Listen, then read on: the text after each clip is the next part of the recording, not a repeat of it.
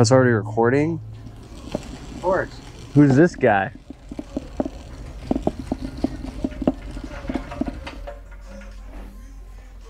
What's going on today? Well, Fred's back from the third world country, and we have to replace this engine. Don't even ask. There's been a lot of diarrhea, a lot of vomit. But you said don't ask, and then you explain. That's a great opening. They need to at least know kind of what's going on. All right, yeah, that's the gist of it. You don't need to know any more than Not myself, but yeah. All right, anyways. Back to taking this thing out. Yeah, so we got another busted ass Subaru Forester here. Remember the last time with the, what happened? Did they put it in sixth? Or they put it in reverse going going like 60 miles an hour. Yeah, we did the transmission in that. Yeah, and we showed you guys how to take the transmission out without dropping all the extra stuff. We'll link it if you care. But this one needs an engine because these cars they're great, right? We're learning this over time that these cars are just so well made, and that's why everyone talks about how great Subaru reliability is. And how they're the best cars ever and whatever. So this one needs an engine. They just I mean, supposedly they ran good oil in it its whole life, and I mean, maybe, I don't know. It was Mobile 1 that they ran for a long time. That's what he tried. I don't know if it was like, oh, the engine's running bad and now we should take care of it, or if that's what it was from the beginning. It's burning a lot of oil. Enough to throw a code for a cat, which they came here saying that they've already replaced the cat. They've already replaced the O2 sensors. They've already replaced whatever else you can think of that isn't an engine. And then, you know, we were like, oh, okay, well, what else about it? Well, it burns oil. I'm like, what? That's literally, like, that'll throw a cat code every day. And then we checked the compression, because Fred had a hunch. Yeah, compression was bad. Like 100 psi per cylinder. It's supposed to be around 150, 170. 152 is the lowest it should be. So we're changing the engine out. We're going to show you guys what that entails. Mostly.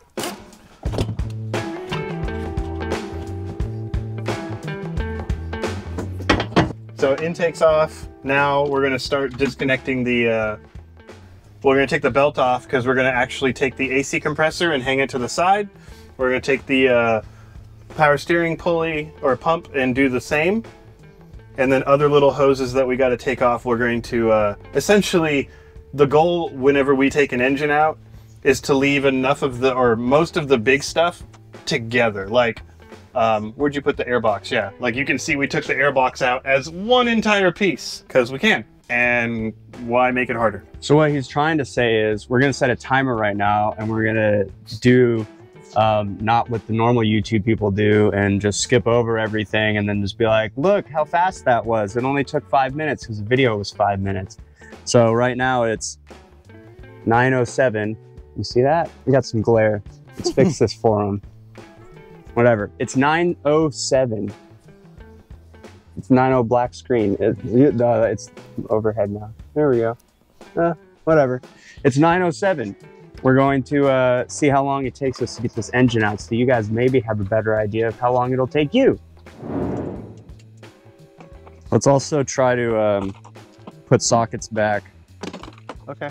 Where they go as we go along, so that I'm okay with trying to be organized today. This doesn't turn into a giant pile of tools. Can it be organized giant pile of tools? Whoops. God, can we don't film that. This fast? Stop. It never happened. Why are we breaking stuff so soon? Jesus. Yeah, yeah. You gotta get the blood flowing to be able to work on cars, you know. Just can't be chilly. Over here? Over there. Oh. Oh, that one just has a little bitch ass clamp.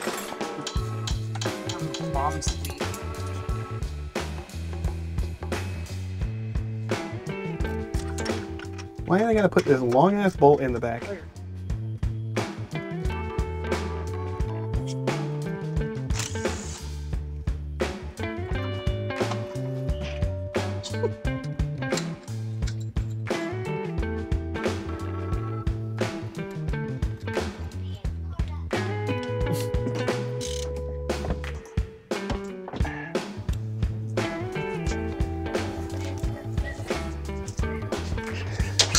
I said it before and I'll say it again. You better bag your shit or you're gonna lose it.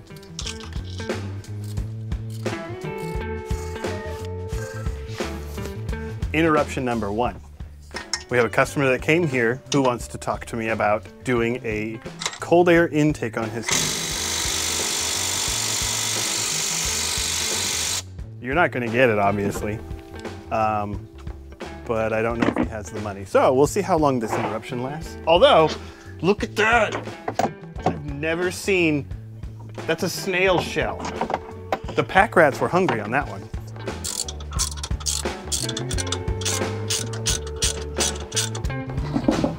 All right, 5 minutes to tell him to get a coupler, a tube, and a filter.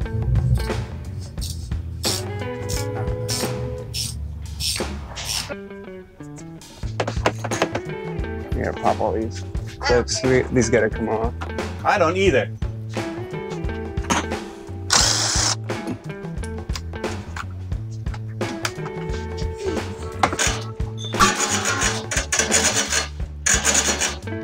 All right, so what we're doing is we're going to actually drop the engine and transmission together so that we can separate it and then stick them together without it being in the car. And so Fred's taken the steering column off, and it's got one bolt at the bottom and one bolt at the top of the little joint, which we always loosen both because one slides and the other one comes off. And you mark the one that comes off because at least when you get an alignment, it's close, not really far away from where it should be.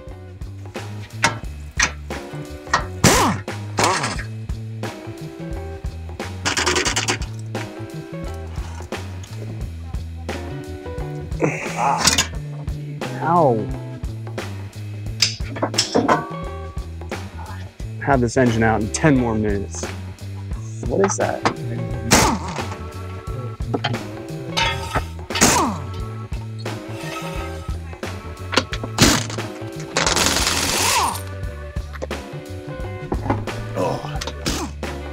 Yeah, I am checking the balance on these giant ass things.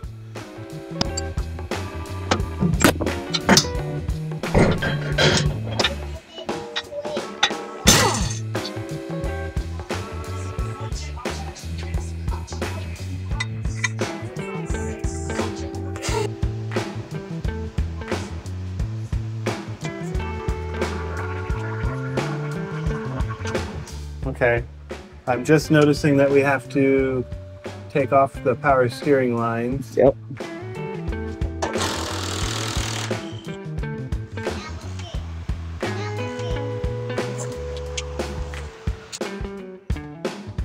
I think we're ready to drop it.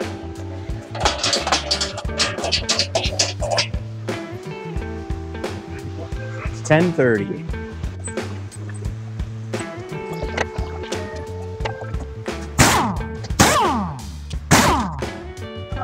So I didn't even save this morning.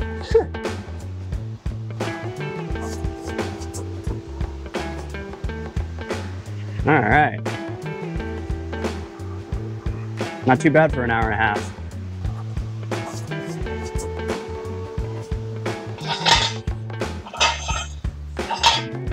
How's the hoof doing? All right, interruption number, I don't know where we're at right now, 3. So this person was not paying attention and ran over some rocks. I'll say. Yeah, core support smashed. I don't know if that happened. It is rusty, but it's surface rust, so depends on when all this happened. Obviously, inner fender torn away, but core support is smashed into the AC line, and the radiator fan is smashed into the oil cooler lines. And the condenser and radiator are obviously bent. But she just wants us to put the plastic parts back on. No. Just more shit. I wonder. Well, whatever it was didn't make it this far back, it looks like. But good thing. Well, oil pan's okay, from what I can tell. Surprising. Yeah. I don't. This might be from something else. I don't know, because it's supposed to have a under. Oh my God!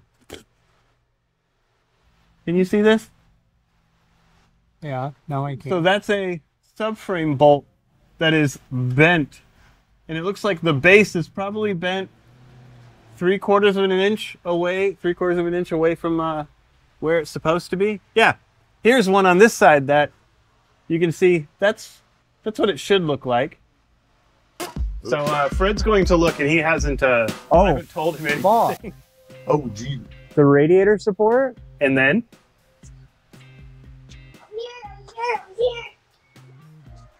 well, I mean, this is scraped, but is this bent?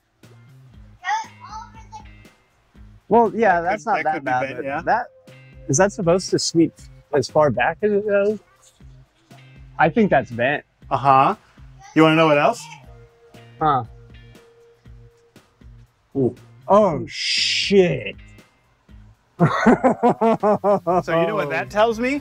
Shit. That tells me this axle bent back. Because this is all bushings. If this is bent, that axle went that far back. It needs a subframe. It needs lower control arms. It needs a that knuckle. bolt is It wrong. needs a strut. It needs a bolt for the frame.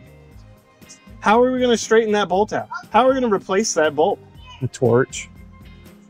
I mean, replacing it, I don't know, but being bent it back, Well, because it's got that shank on the end of it, so you can grab it and heat it up. And yeah, and then in terms of it this lasting, is all messed though, up. I don't- It's obviously got scratched here, but yeah, subframe, crash bar.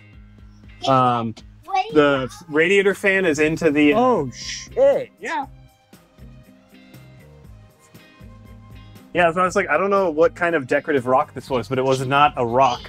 You want me to talk to this lady? You can, but dude, like, look at this. She blew the axle out on this side too. Not surprising, but yeah, the coolant hose is rubbing on the fan. The AC line is rubbing on the fan. Oh, let's let you talk here. Well, that gravel that we saw on the, Oh yeah. it's also back here on the subframe. Oh god! Did she bury it? I don't know. Oh yeah, wow. What did she have to? I think she might have backed over everything, like driven on and then back. I don't know. How is it getting there? Oh my god. I would tell her there is also a chance that with the extent of the damage to the subframe and stuff, that even after an alignment, it might still never drive straight. Yeah. It might need to go on the frame machine. Obviously the front bumper, subframe and lower control arm. I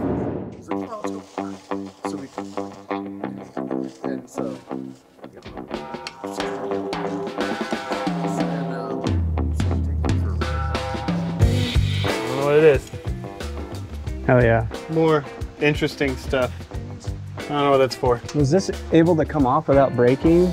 The plastic pieces? No, this on the other side, this. No, those all broke.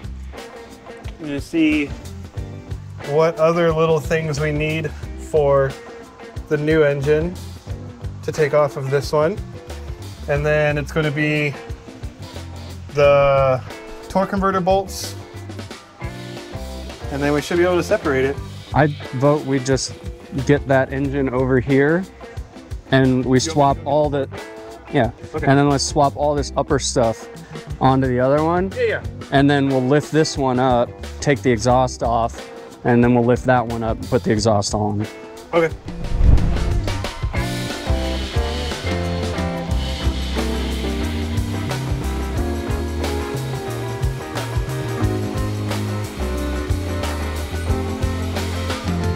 Watch out, don't bump it, dude. Oh, sorry. It's in the middle, it's there. thought I had room.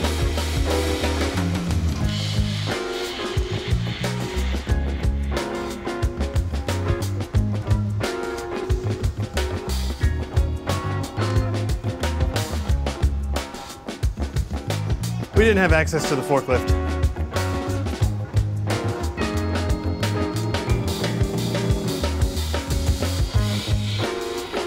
Just use the same size hose for both of them.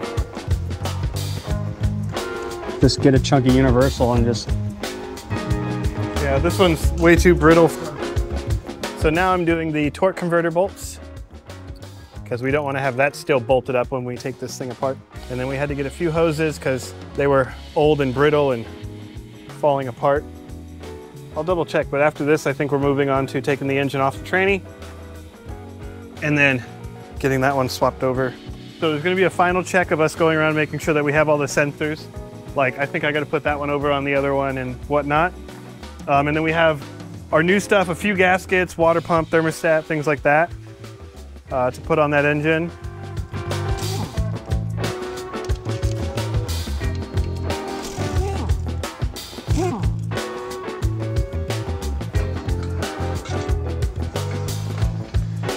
Hey, let me see the orange stick.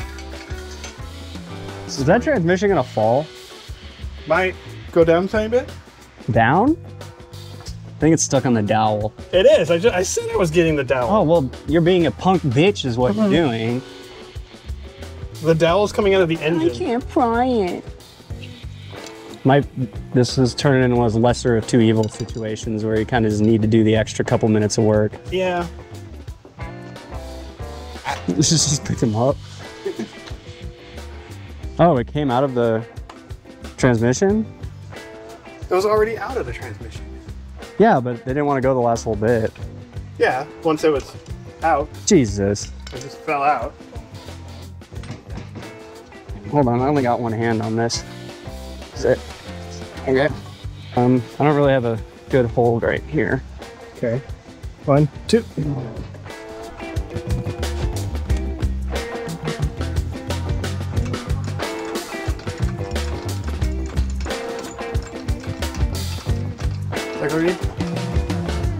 They seem okay, so no reason to make them worse. Yeah.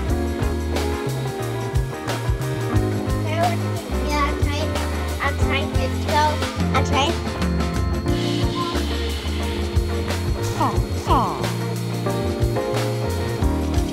Okay. You want to just start putting it on?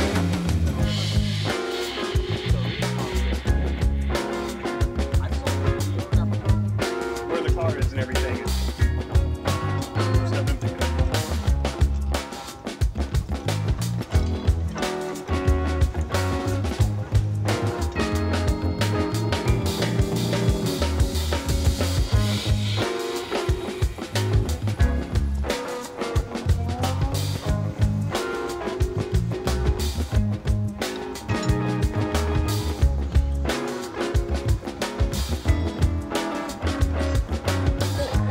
Saw that one.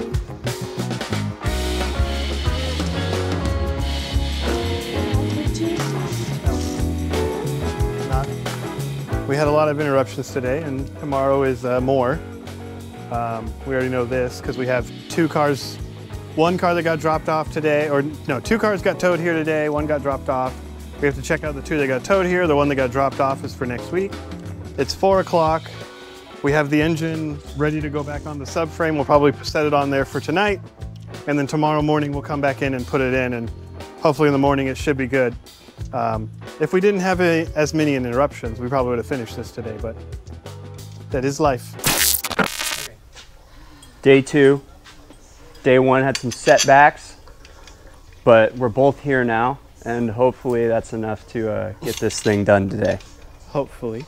Yeah, we'll see. But we've got the engine and the transmission all mated. It's all on the subframe. We got to tighten the motor mount bolts, don't forget.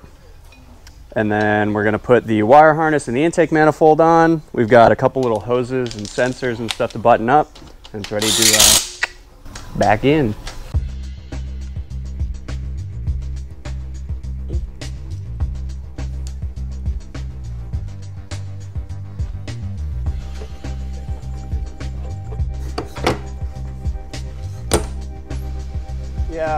All right.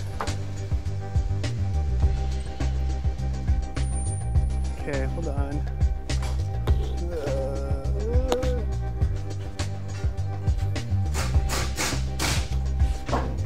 Before we got in here, and one reason why it took us longer, let alone, I mean, we have 3 renters right now. Steve's been busy. We haven't been filming shit. It's kind of hectic here, but we had to change the valve covers to the valve covers that came off the old engine because this car is a 12, the engine's a 13.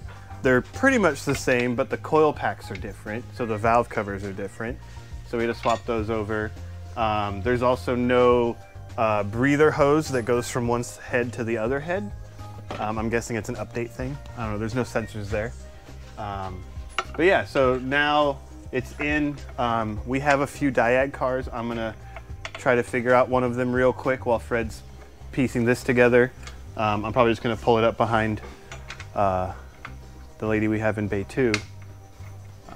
So yeah, this hopefully should be done a little after lunch. That's Brandon's way of saying, I'm not going to do anything else on this and I'm going to make Fred finish it. Yep.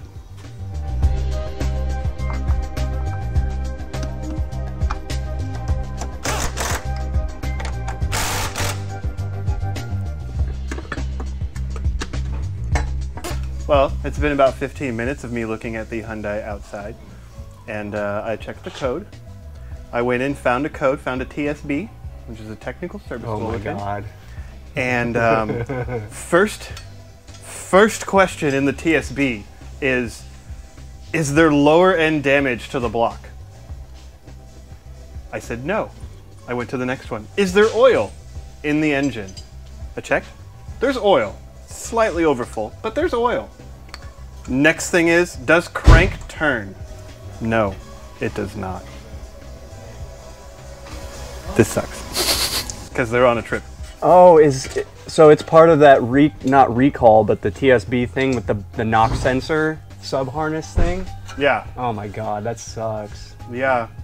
So they have a seized engine. So get a rental car. Yeah. Really? Yeah. It seized on them while they were driving through town. So it's like the other one that you had, like It was that one actually threw a rod out the bottom of it. But yes, it's the same Hyundai thing. So there's a range if you're going to purchase a Hyundai. I don't know the years, but look up whatever Hyundai you're going to, Kia, whatever you're going to purchase, and just type in issues or TSB. And it'll come up with stuff and it'll tell you. And there's literally I think it's like a 6-year range through many different engine sizes that they just blow up. Well, I think we get about one of those in here every 2 months. Yeah. That has that issue. Yeah. The Santa Fe. The Tucson. Sonata. Yeah. It's pretty much, I think it's any of the ones that have a 4-cylinder have a possibility of this happening. Yeah. Fun. If you have one, trade it in. Yeah. Give it to CarMax or whoever fucking will give you money for it.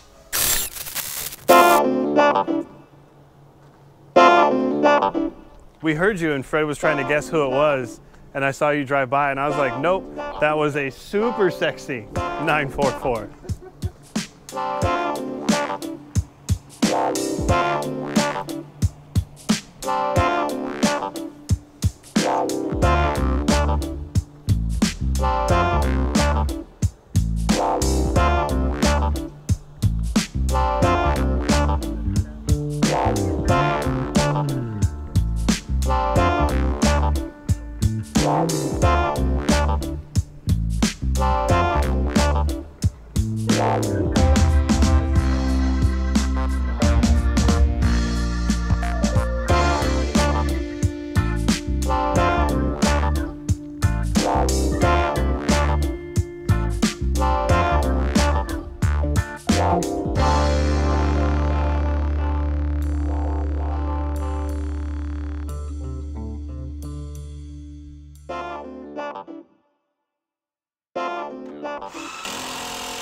And then they push apart as you twist them. Yeah, they're almost like a milk magnet. Mm-hmm.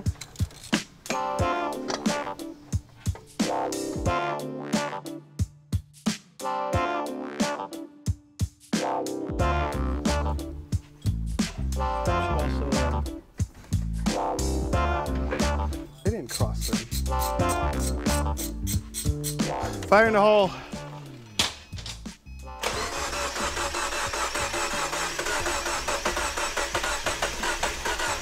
Get some fuel.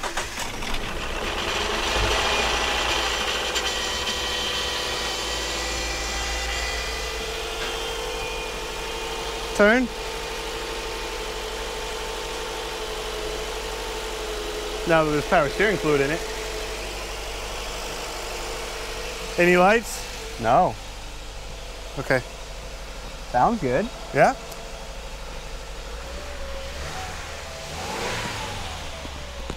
It sounds like it revs easier than it did before.